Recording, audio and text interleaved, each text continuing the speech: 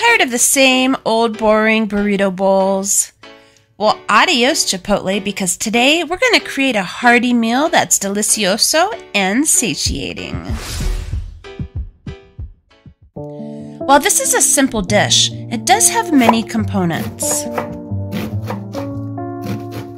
I'm starting by flavoring my beans. I'm going to saute chopped onions in some neutral oil.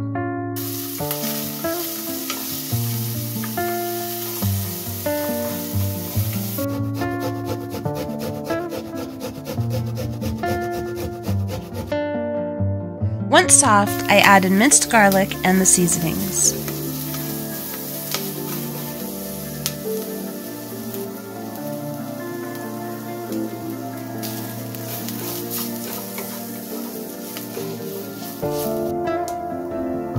And the black beans go in. My canned beans have been drained and rinsed very well.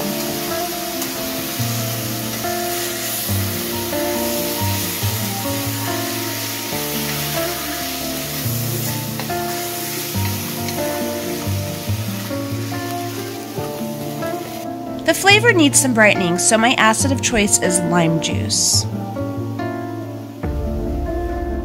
Now I'm cooking some vegan ground beef. I thought I would try out the Impossible brand light ground for the first time. I don't love the amount of oil in the regular Impossible ground. However, the light had no oil, which I also did not love. I ended up adding a tablespoon of neutral oil to the faux meat. I'm adding some chopped onion and minced garlic.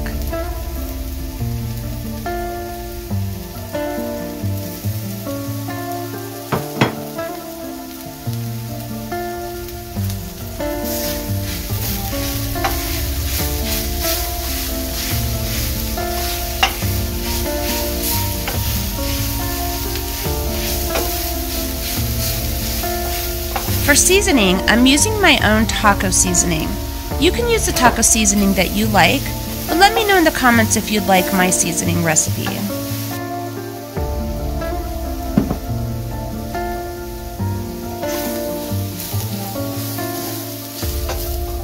Now that the faux meat is done, I'm going to make some charred corn. I love to use fresh corn, but since it's out of season, I'm using frozen today. I cook this on medium-high heat until it is cooked through and add the seasonings.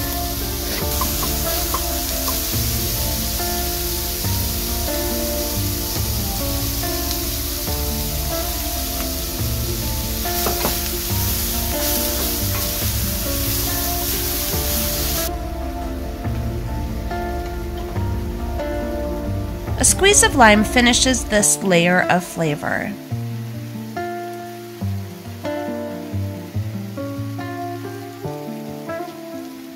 I'm a firm believer that every element of the dish should be seasoned and stand on its own.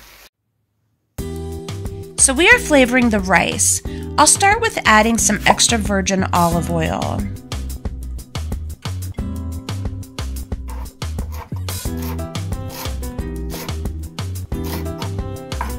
Chopped cilantro goes in, the zest of a lime along with its juice, and a bit of salt.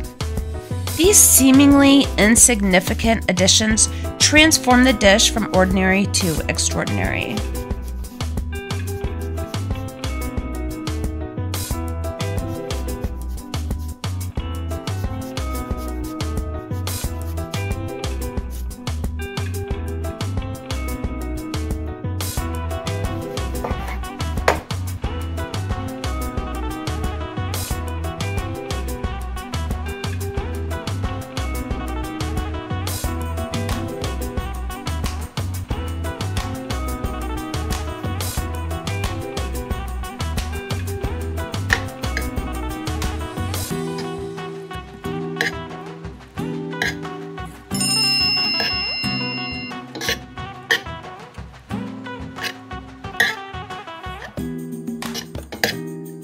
Finally, I am prepping the vegetables.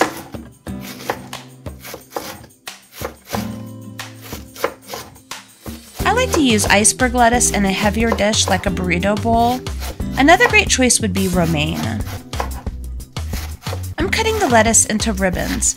In a dish like this, we want to get a bite of several elements, and therefore larger lettuce pieces just do not work.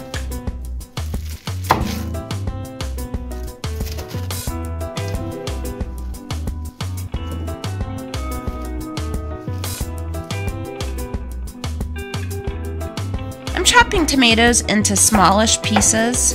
I remove the seeds just so that the tomato isn't very wet.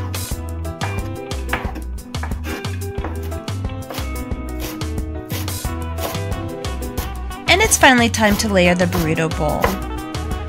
You can seriously layer this any way that you want. I'm going to start with lettuce at the bottom.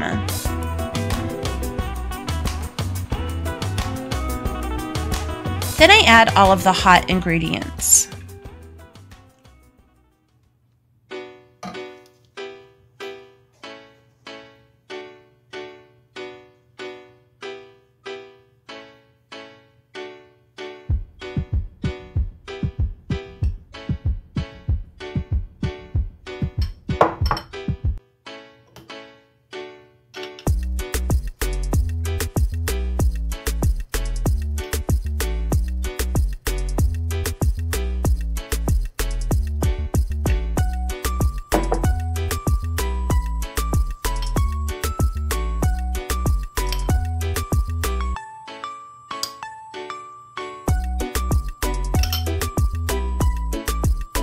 One of the toppings is a queso that I made from whole plant foods.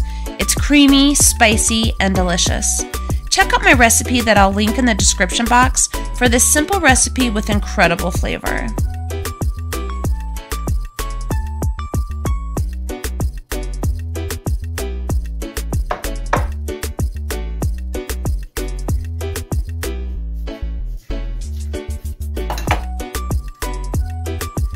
Oh, a perfect avocado. Isn't that always so exciting?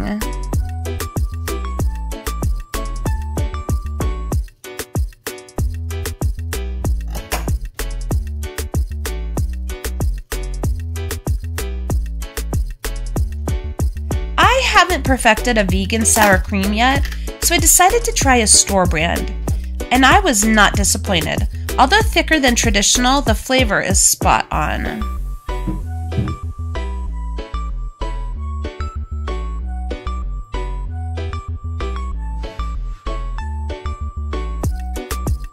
When I'm not making my own salsa, Mrs. Renfro's is my go-to. This brand tastes authentic and the flavors are very fresh. Oh, and I made these little tortilla strips by cutting corn tortillas and frying them in a bit of oil. I salted them generously. You should use whatever chips or strips that you enjoy.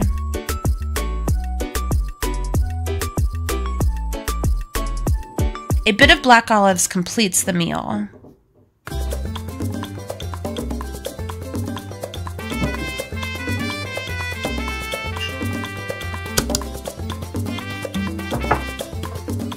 Ooh, I almost forgot the jalapenos.